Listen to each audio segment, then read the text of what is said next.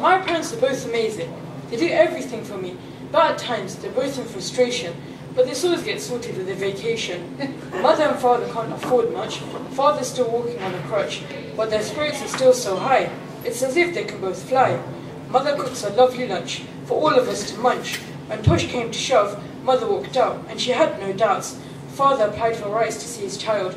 The rights were accepted, and he had a smile. 1 year down the line, the son comes to visit for Christmas. Father decides to move down to Plymouth.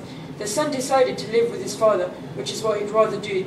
2 years down the line, Mother gets married again. Then I found out, and I'm worried.